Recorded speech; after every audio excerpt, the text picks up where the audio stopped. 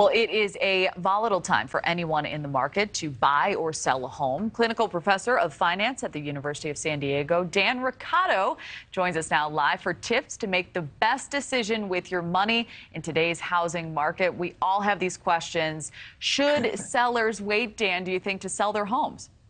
Yeah. Hi, Kelly. Good morning to you. Thanks for having me.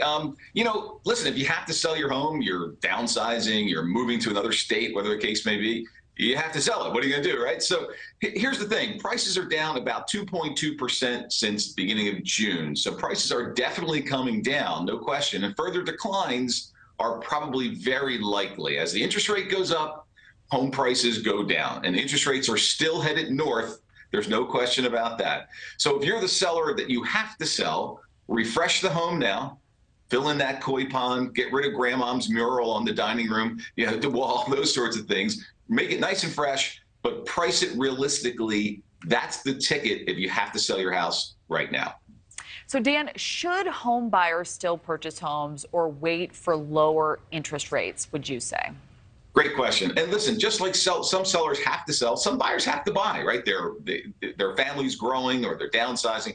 But it is a buyer's market. And that's good news for buyers. That means you and I as buyers can negotiate things that we couldn't just a few months ago, namely price, right? Let's negotiate a better price.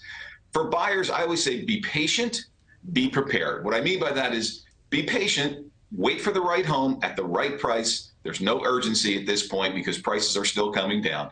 And finally, think long term. You're not day trading a stock, right? You're buying a home. Then the reality is if you can't be in that home, if you're not planning to be there, Kelly, for at least 5 years, you probably want to pass anyway. So this is a long-term commitment. So I think we got a sneak peek into your answer for this one a little earlier in the interview when you said get rid of grandma's decor. But what should buyers or sellers do since home prices are plummeting right now?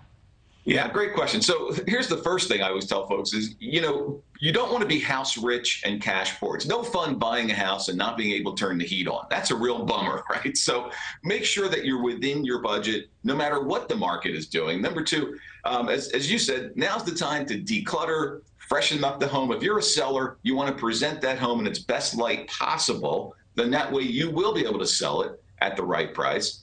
Here's the thing. There's a lot of buyers and sellers out there that have different expectations. Sellers have to become much more realistic about the market today. So if you really want to sell your home, as I said, price it right. And buyers, you're going to pay more. But how about this for a strategy? How about what I call buy now, refi later? If you've got decent credit, you're buying a home now, you're going to pay that higher rate. There's no question. But if you have decent credit, sometime down the road when interest rates go down, you do the refi. Buy now, refi later at a lower rate.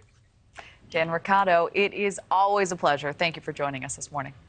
Thanks, Cal. Thank you for watching. Go to newsnationnow.com to find NewsNation on your television provider. And don't forget to click the red subscribe button below to get more of NewsNation's fact-driven, unbiased coverage.